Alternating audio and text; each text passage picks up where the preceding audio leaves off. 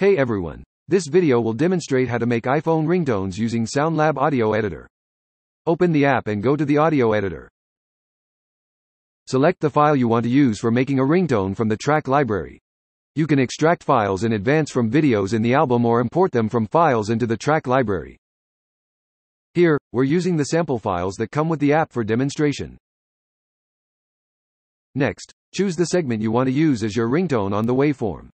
iPhone ringtones should be under 30 seconds, so let's select a segment that's approximately 30 seconds long.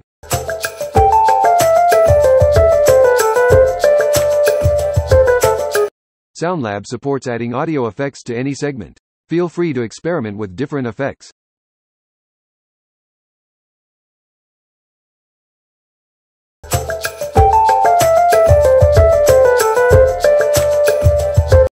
Sounds good. Now, let's trim the selected segment and remove unnecessary parts. And after trimming, here's a little trick. First, click elsewhere to deselect. Then, long press the segment and drag it to the beginning of the timeline. That's it. Now, click the export button in the top right corner to generate an AAC file.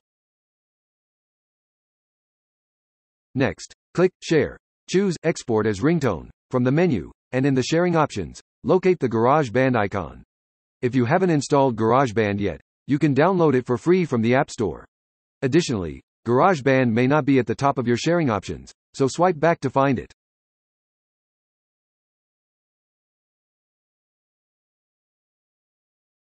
Alright, export successful. Long press the imported project icon. Click Share in the menu. Then tap the second icon, Ringtone, to have GarageBand generate the ringtone. GarageBand will prompt that the ringtone should be under 30 seconds. Click Continue. Then enter any ringtone name.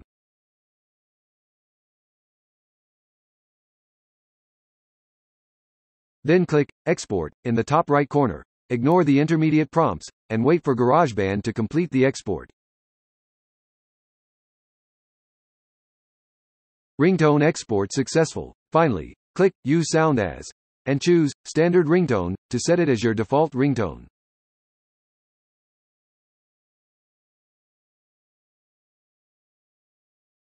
All done. Let's check in the system settings.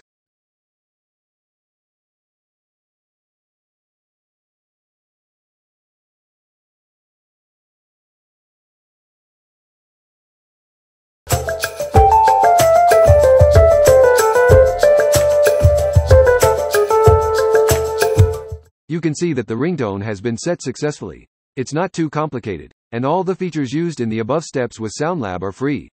Scan the QR code in the bottom right corner of the video to download from the App Store and give it a try. Until next time, goodbye.